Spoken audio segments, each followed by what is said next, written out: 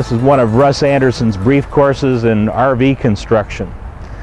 But for the GS spec, we know we have to have things that are tough, and we're going to discuss one of the construction aspects that's very important to us, and that's sidewall construction in terms of toughness.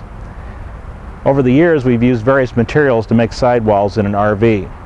We know that bricks are too heavy, steel's a little heavy, and we've come up with perhaps aluminum skin. Aluminum skin is very easy for us to work with, and as a backing to fasten it to, we very often use wood.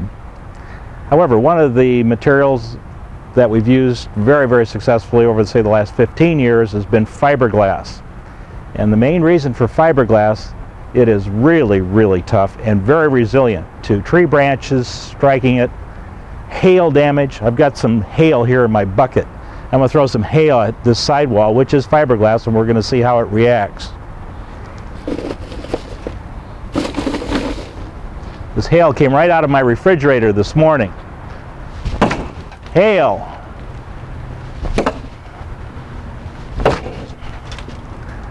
Okay.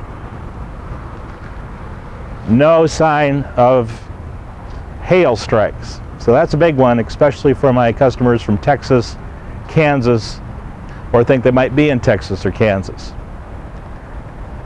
Fiberglass has some good points and bad points. One of them is not very rigid. It's just a floppy, flexible plastic sheet.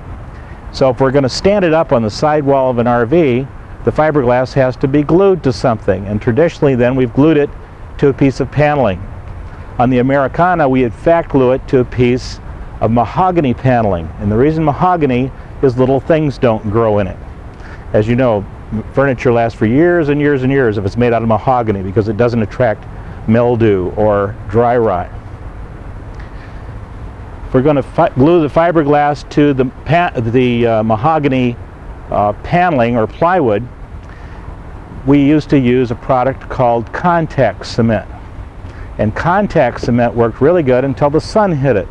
And when the sun hit it, we would get a phenomenon known in our industry as delamination. And I think most of us who have been in this business for a while have seen RVs and campgrounds or going down the highway and there's a big bubble on the side, or a big bubble around the door, or a bubble around the window. Well, where this bubble came from is there's something called linear expansion. A lot of these things we learned in 7th grade science, but we forgot. So let's recall 7th grade science. Linear expansion. If you heat something, it tends to expand. Well, if you heat fiberglass, it wants to expand, and if it can't go left and it can't go right, it will come out this way. So that's linear expansion. And it would actually break the bond of the glue holding it to the coach.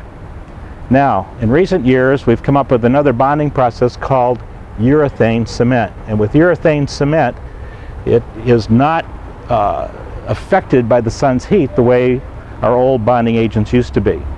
And real fine cement is hot urethane cement. So our current process what we use is a hot process. And that process of construction takes very, very expensive tooling. Tooling that costs about $500,000 to $750,000.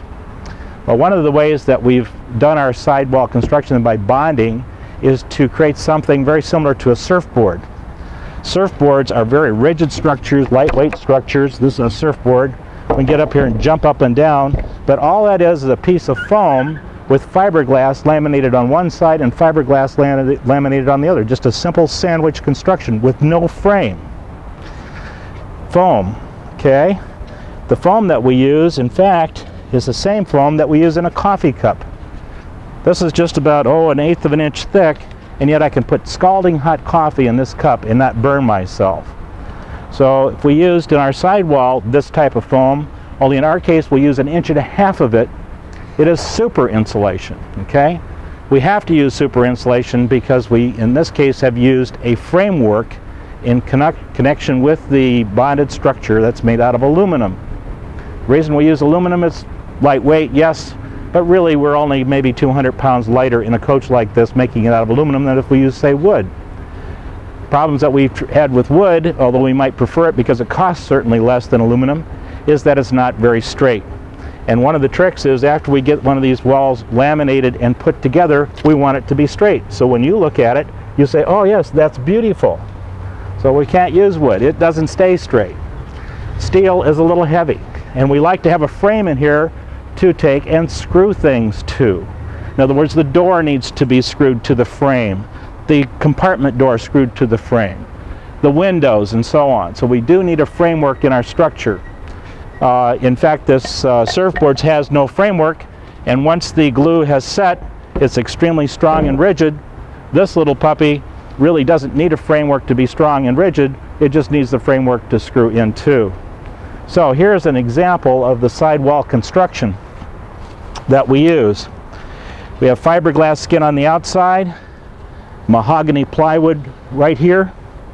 Then we take and bond that with hot urethane cement to the foam insulation. There's an 1.5 inch of it, the same kind we use in our coffee cup.